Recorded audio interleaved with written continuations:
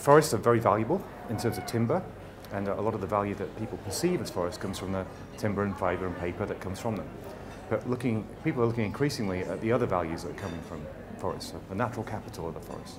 So that could be the biodiversity, it could be the carbon, it could be the ecotourism value, it could be the water, it could be the natural disaster prevention.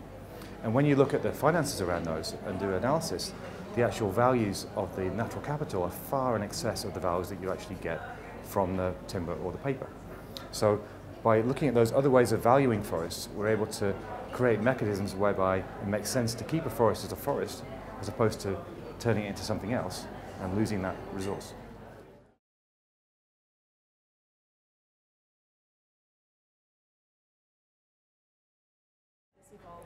Well, we see this as creating tools by which you can actually add value to forests. So at the moment, the opportunity costs of doing other activities such as palm oil or soy or rubber or grazing often are very much higher than keeping the forest as a forest.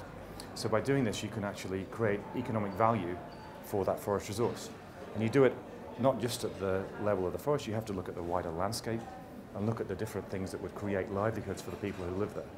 So it's a more holistic way of looking at the forest resource and looking at ways of valuing that forest resource. And that can contribute to green growth by providing mechanisms and payment services and a market for generating value, such as value for biodiversity or value for the carbon, value for the water, that can then go to the forest manager or the community or the smallholder and provide that incentive for them to maintain the forest and for them to manage the forest in a sustainable or responsible way.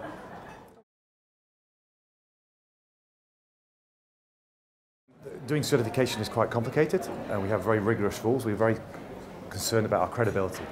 So that credibility is what makes FSC very viable. And so we work with multi-stakeholders, with governments, with social stakeholders, with environmental stakeholders, with economic stakeholders.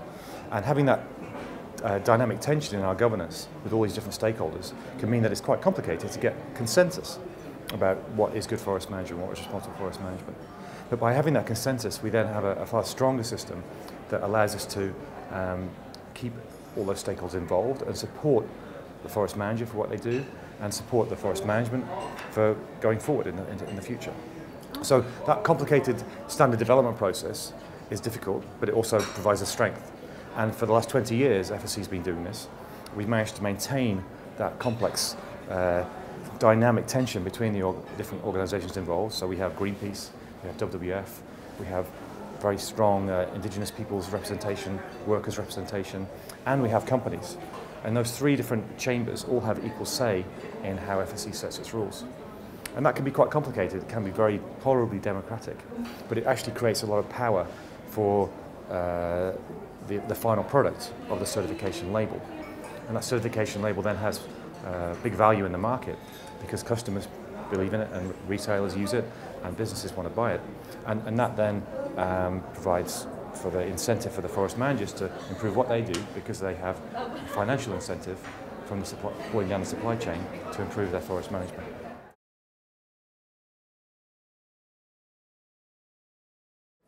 Yeah, so the surveys that we do show that consumers will choose a certified product, but they'll also look at price and quality, but if it's the same price and quality, then they'll choose the certified product. Increasingly, we're actually seeing consumer awareness increasing in some markets. European markets have very high awareness of FSC, and in some sectors, if you don't have FSC certification, then you don't really get market access. So in tissue paper or office paper or in charcoal or some kinds of furniture. Increasingly also now we're seeing in Asia that markets are becoming more aware too. So we're really looking at the future of all these things where we're actually going to make an impact. It's going to be in China, India, Indonesia, Thailand, Malaysia. And there we're actually seeing more and more brands wanting to use the FSC label to tell the story about why they're an ethical brand and why the forest products they're using are from a sustainable or responsibly managed source. And we've actually seen consumer awareness start to grow. So for instance in Hong Kong, we've gone from 2011, we had about 10% consumer awareness to 36% now. So that's quite an impressive growth in terms of consumers in this region who are actually starting to recognise that label and are starting to then be able to choose in the supermarket whether to buy an FSC certified product or a non-FSC certified product.